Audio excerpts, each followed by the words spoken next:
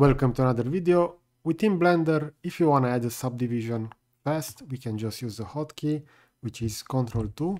And as you can see on this Baby Yoda STL, this will apply a subdivision level 2. Now, depending on the processing capabilities of your PC, this may take, let's say, a little bit of time. But now we see how that mesh is a lot more smoother. We also have the face count increase over here. You can also press directly Ctrl and 3, and this will apply a subdivision level 3 or level 4.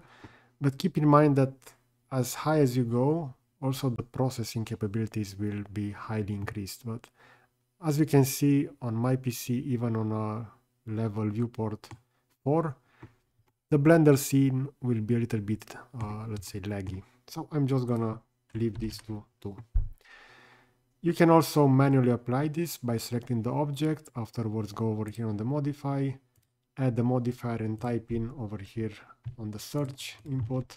If you're going to type in subdivision, you're going to see the subdivision surface. So it will be the same, just that it is a lot better to use the hotkey. So I hope you find this video useful. Thanks for watching.